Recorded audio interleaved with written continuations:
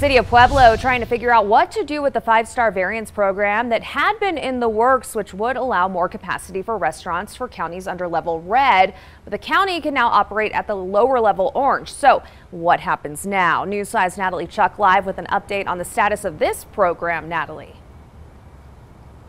Good evening, Elizabeth. Yeah, now that businesses and restaurants here in Pueblo are able to operate in the level orange on the COVID-19 dial, plans for the variance program have gotten a little bit more complicated. I spoke with one restaurant owner today who also sits on the board that is trying to get the variance program up and running, and here is what she had to say.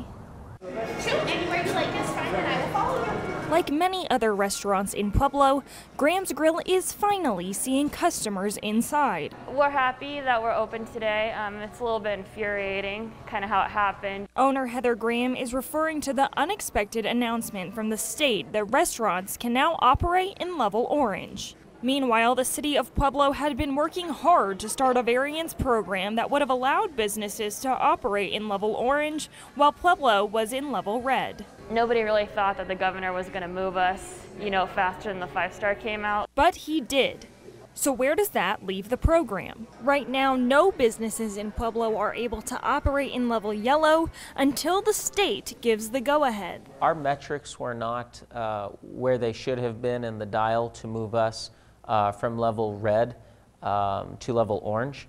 I believe the state made that decision due to a lot of input and pressure from counties across the state. Businesses were supposed to submit detailed prevention plans on how they would be keeping their customers safe. Graham is frustrated, to say the least. That kind of sucks because everyone's trying so hard to get certified, so instead of 25% we can actually operate at 50%.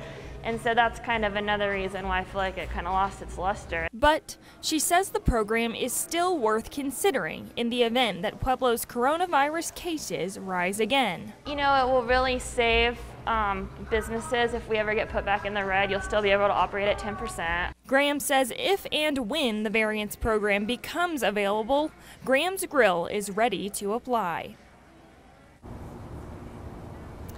Pueblo's variance program, the application was actually sent in today to the state and is currently awaiting approval. In the meantime, we'll have more details linked for you over on our website, KOAA.com. Always watching out for you, Pueblo. Natalie Chuck, News 5.